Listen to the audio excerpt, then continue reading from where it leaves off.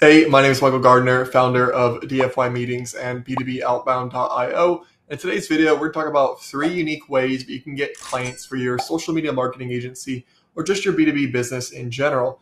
Now, I like to talk a lot about outbound social DMs and cold email, and those things are fantastic, and I really mean it. However, maybe you're in a really competitive industry, or you just want to look at some other unique alternatives to get clients. And the truth is, there are hundreds of ways to get clients. I was trying to think today, what are 3 things that I have seen people do really well that aren't well heard of? So maybe this is your first time even hearing of them, and also I haven't made videos on previously. So that's exactly what we're going to do in this video. We're going to drop 3 of these unique methods. Now, before we jump into it, if you're looking for even more unique methods to get clients along with guides on how to do so, over at B2BOutbound.io, link below, will show you everything you need to get over 100 sales calls per month. Now, without further ado, let's go ahead and jump in. Drop it.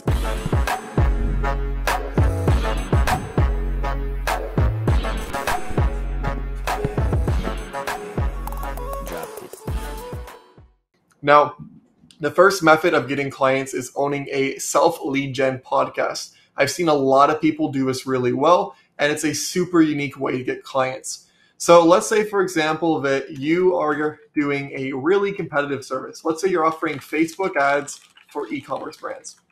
It's very difficult to get clients through cold email. From organic content, it's a bit easier, but it's just hard in general because there's a lot of noise in the space, and it's difficult to tell like who's legit if you're hiring. Like, it's a very competitive market. So how could you build authority and trust with these brands? Well, what a lot of people have done, and I've seen this work for quite a few people, is they set up a podcast. So let's say that my agency is called, I'm just making this up. Let's say e-commerce wow. I'm just making this up here. That is the name of my podcast, my agency. So I would start with the e-commerce wow interview podcast. So I'm going to start a podcast where I'm going to interview e-commerce founders about their story. So this is going to get me 2 things here. So the first benefit from having a podcast is going to be getting more exposure organically by people listening to the podcast. So who are the people who are going to be listening to the podcast? A lot of them are going to be e-commerce founders.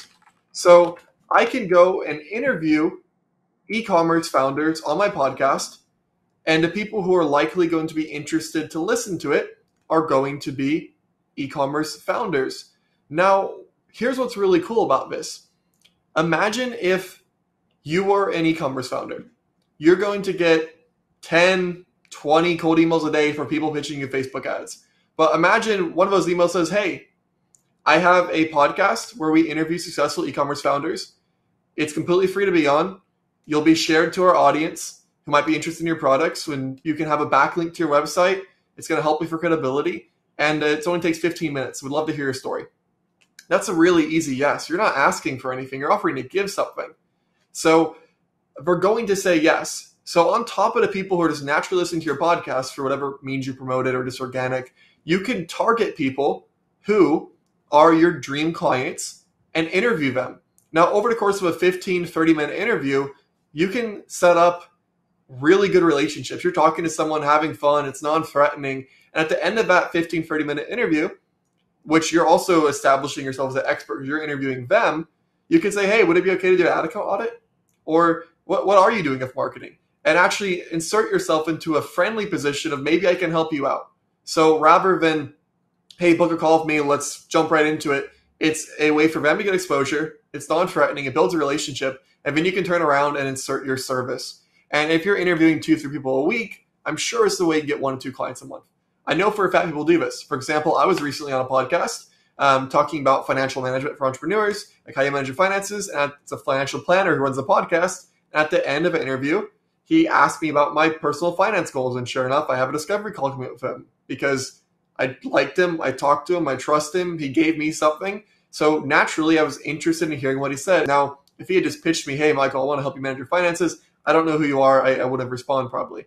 So that's a really unique way to get clients. And we also talk about friction a lot. there's a lot more friction, a lot more difficulty to do this than just to send a cold email. So less people are going to do it, and ultimately there's going to be less competition. Let's clean this up a little bit just to reiterate. I'm going to own a self-lead gen podcast. So we're going to get more exposure to people who are listening to your podcast, build relationships through ICP, and the flow here is going to be set up your podcast, cold email founders to be interviewed, create relationships, and ask about their marketing, insert your service in a non-threatening way. So little recap, made that cleaner here. And that is a self-lead gen podcast. And now we're going to go ahead and jump into a software partnership campaign and how you can use that to get yourself clients. So setting up software partnerships are awesome. Essentially what we want to do here is we want to look at who do we serve and what softwares do they use and how can we add value to those softwares and in exchange have them refer us people. So let's take myself, for example. I do cold email for B2B business owners, and I also have a cold email training program for B2B business owners. So my clients, they need to, let's say, they need to build a website. And for building a website, I recommend ClickFunnels, let's say, for example. Now, ClickFunnels, they might get questions from people saying, well, how do I get people to go into my ClickFunnel and buy? And ClickFunnels naturally wants people to go and buy from their users because they're going to get higher retention. So imagine if I went to ClickFunnels, and this is a bit of a big jump here, maybe smaller software to start, and I said, hey, can I create a free workshop on how to get clients to your ClickFunnel for cold email to help you for your retention? And I offered to give that to them, and their support team can hand it out whatever they want. Or maybe I added a video in their training vault, something like that. Or maybe I did a special where I put ClickFunnels inside my YouTube channel, and they did the same. Again, this is a very big example. ClickFunnels, but on a smaller scale, great. Well, that's going to be awesome because I'm getting exposed to a bunch of people who are my buyers. I'm also solving a problem for them. Well, let's take, for example, this is great for really competitive industries. Let's say if you're targeting dentists. Dentists are terrible to target, really difficult. So let's say you're targeting dentists. I guarantee you there's 10, 15 softwares that are made for dentists, and there's probably some way that you can either refer them your users, you can provide value to their users, or create some reason for them to want to send you people. And if you do this, you're going to naturally have warm handoffs. It's not cold. It's going to be even more set for the sale. And if you do this with multiple companies, it can be a great lead source. This is one I do myself. I have partnerships around 3 or 4 software companies, and we get around a client or 2 per month through these partnerships. Now, I probably could grow this even more. I'm very focused on cold outreach, so it's not one of my main things I do. But on the side, it's awesome. And especially if your cold outreach is really struggling in a hard industry, this can be a great idea to go ahead and get yourself some more clients. Now, the third one is also one that I use on occasion, and I have gotten clients this way. It's not one I actively put way too much energy into, but I have used it in the past, and it has worked, and it still works. I know other people who use it and make it work for them, and that is Reddit. So if you're not familiar with Reddit, Reddit is a forum website that has a forum for literally everything, including most business types as well. So let's say that you offered sales consulting. There are many subreddits around sales, and if you were to go to those subreddits and post really valuable information about sales, kind of like a Facebook group posting strategy, people are going to engage with it. People are going to go engage with it, ask questions. You can answer those questions, and then naturally it can lead to a conversation in the direct messages on Reddit. And that's where you can go ahead and insert your service. Back in the day when I was offering Instagram growth services back in like 2015, 2016, I would go on social media forums on how to grow on social media and Reddit, and I would post really valuable info. I would leave comments on other people's questions, and I would get a bunch of DMs. I'd move people to a phone call, and I could sell them my service. And unlike a Facebook group where people expect you to do this because everybody's kind of trying to sell their own service in like a nice, let me answer your question way, it's not that common on Reddit, and it can work really well, especially if there's a subreddit based around your industry or your service. It can be great. So there you go, guys. These are 3 unique ways to get clients. You know, you don't need to do all of these. You shouldn't do every method at once, but if you're really struggling or you wanted some unique ideas, I really hope this helped.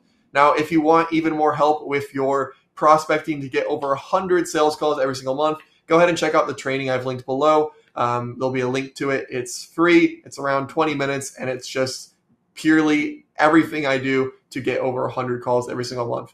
So that's it, guys. Thanks for watching. If you enjoyed this, please go ahead and leave a like, and I will see you in the next video.